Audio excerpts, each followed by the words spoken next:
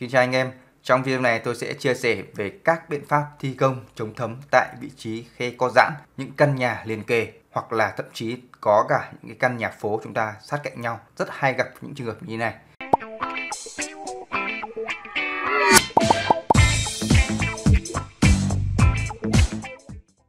Thì đây chúng ta sẽ có 3 vị trí cần quan tâm như này.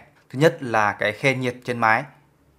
Thứ hai là chống thấm tại vị trí hai cái ban công giao nhau. Đây. Thứ ba là vị trí chống thấm mặt đứng. Thì tất cả những cái dự án nhà liền kề hiện nay là đều dính 3 cái trường hợp này hết. Chúng ta đều phải làm những biện pháp xử lý chống thấm như này. Đầu tiên là cái vị trí chống thấm khe nhiệt trên mái. Thì đây hai cái nhà liền kề này giao nhau đúng không ạ? Tại vị trí này là nó có cùng cốt. Thông thường là như vậy, các thiết kế hiện nay nhà liền kề thì thông thường là để cái mái nó cùng cốt.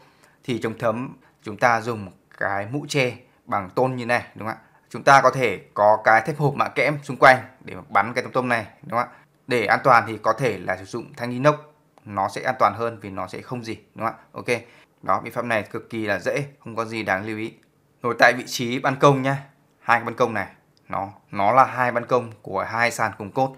Tuy nhiên tại vì giữa này nó vẫn còn một cái khe đúng không ạ? Thì chúng ta vẫn phải chống thấm tại khe này. Tại sao chúng ta phải chống thấm tại khe này? Bởi vì nếu như chúng ta không chống thấm thì khi mưa đúng không ạ? Nước mưa sẽ luồn vào đây đúng không ạ? Có thể vào sâu cái tường bên trong này đúng không ạ? Thì gây ra thấm tại các vị trí tường bên trong này. Đó, anh em hình dung ra chỗ này chưa? Đó. Nên chúng ta phải bịt cái khe này lại, bên trên lại đúng không ạ? Thì đây, chi tiết 1 là chi tiết bịt cái khe chống thấm tại vị trí mà hai cái ban công đây, đúng không ạ? Chi tiết 1 đúng không ạ? Đây, đầu tiên thì cái vị trí này người ta sẽ vệ sinh sạch sẽ đi đúng không ạ? Đục hết cái bẩn đi, tưới nước cho sạch hết bụi đi đúng không ạ? Sau đó là chèn cái tấm xốp. Cái xốp này chính là cái xốp đàn hồi thôi, nó là thanh xốp thôi. Mục đích làm sao? Để cho bịt cái khe này lại. Sau đó để thi công tiếp các lớp bên trên nó không bị tụt xuống, đơn giản vậy thôi. Ok. Tiếp theo là người ta sẽ quét một cái lớp màng liên kết, lớp primer. Cái lớp này thì nó có tác dụng là tăng cái khả năng bám dính giữa cái bê tông và cái vật liệu bơm trên khe của chúng ta sau này. Thì nếu như sản phẩm Sika hiện nay thì người ta thường hay sử dụng cái sản phẩm là Sika Primer 3N đó. Rồi tiếp theo là người ta sẽ bơm vào một sản phẩm chèn khe, rất nhiều loại nha. Thì anh em có thể tham khảo sản phẩm này, Sika Flex Construction AP, một sản phẩm khá thông dụng của Sika. Rồi tiếp theo người ta sẽ làm phẳng cái bề mặt cái keo này sau khi bơm cái keo xong đúng không ạ? Và đợi cho thời gian keo nó đông cứng thì người ta có thể thi công. Tiếp theo là các lớp màng chống thấm bên trên. Thì cái này thì là tương tự như thi công các lớp màng chống thấm bình thường. Rồi thì cuối cùng là người ta sẽ láng vữa cán lên thôi. Đậy cái vị trí này lại đúng không ạ? Cái vữa này thì có thể trộn thêm cái dung dịch tăng khả năng chống thấm, ví dụ như là phụ sa Sika Latex. Đó, thì cái này cũng rất hay sử dụng hiện nay.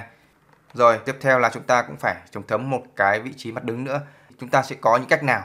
Cách nhất là chúng ta làm tương tự như đối với trường hợp là xử lý cái khe co giãn tại vị trí ban công này như thế này đúng không ạ? Người ta cũng làm tương tự như vậy đúng không ạ? Cách thứ hai là người ta sử dụng những cái nẹp như thế này đúng không ạ? Nẹp này có thể là nẹp nhôm hoặc là nẹp inox để chống gì? Cái nẹp này nó có dạng như thế này đúng không ạ? Thì nó có tác dụng là đàn hồi được đúng không ạ? Thì khi cái khe này chúng ta có thể có xu hướng là co giãn thì cái nẹp này nó vẫn chịu được tác dụng co giãn đó nên nó vẫn có khả năng chống thấm. Rồi, tôi sẽ show cho anh em xem những hình ảnh thi công. Đây là cái xốp chèn dưới cùng này, chi tiết 1 vừa xong đó, nó chính là cái xốp đấy. Đó, người ta chèn vào khe như này đúng không ạ? Đó. Đây là cái Sika Primer 3N là của hãng Sika. Đó. Sau khi vệ sinh sạch sẽ, người ta sẽ quét cái dung dịch này để tạo cái liên kết chắc chắn giữa cái bê tông của chúng ta và cái keo chắn khe của chúng ta sau này. Đó, đây là một cái sản phẩm Sika Flex Construction AP là của hãng Sika. Đó, anh em có thể tham khảo. Đó, người ta bắn keo bơm vào khe như này thôi. Đó, bơm vào như này. Đó. Sau khi mà đã quét xong cái lớp bám dính primer banner đó. Đó. Thì đây là một cái hình ảnh mà người ta thi công cái khe nứt mái nhá, không phải là một cái khe nhiệt đâu, cũng thi công tương tự như vậy. Thì sau khi bơm keo xong và làm phẳng cái bề mặt của cái lớp Sika Flex AP như này đúng không ạ? Thì người ta có thể dán lên trên cái bề mặt này bằng các vật liệu, ví dụ như là lưới thủy tinh hoặc là lưới polyester. Đó, sau đó là quét lên cái lớp lưới đó một cái màng chống thấm đúng không ạ? Thì đây là một cái màng chống thấm dạng polyethylene này. Đó, gốc polyethylene quét lên cái lớp polyester hoặc là cái lớp lưới thủy tinh. Đó, ok. Cái lớp polyester hoặc là cái lớp lưới thủy tinh nó có tác dụng là gia cường cái khả năng chịu lực cho cái lớp màng chống thấm bên trên này hơn, đúng không ạ? Đây, XDTH này là cái dung dịch trộn vào với xi măng để tăng cường khả năng chống thấm cho vữa xi măng. Rồi, đây là hình ảnh chống thấm mặt đứng này, sử dụng cái sản phẩm chất trám khe, ví dụ như là Silica Flex Construction AP, đúng không ạ? Nó thì quy trình nó làm tương tự như đối với cả chống thấm của cái khe sàn ban công của xăng. Đây là hình ảnh khe co giãn mặt đứng này. Thì tại vị trí này nếu như chúng ta mà không làm chống thấm ấy thì nó sẽ thấm vào bên trong, đúng không ạ? Mưa lớn nó sẽ thấm vào bên trong, chắc chắn là bên trong sẽ bị dính thấm. Thì trước khi mà thi công hoàn thiện thì có thể chống thấm cái khe này trước. Còn phương pháp thứ hai là sử dụng một cái như này. Đây là cái nẹp chống thấm này anh em nhé. Nó có thể bằng inox hoặc là bằng nhôm, miễn là sao nó không dỉ là được, đúng không ạ? Thì cái phần này là cái phần sẽ để lộ ra này, còn phần này là ghim vào và chát kín đi, đúng không ạ? Đó, thì sau khi chát trong thì nó sẽ như thế này, đúng không ạ? Đó, hai phần này chát kín đi, đúng không ạ? Còn cái này sẽ để hiện ra thì nó vẫn là đảm bảo khả năng kiến trúc thôi.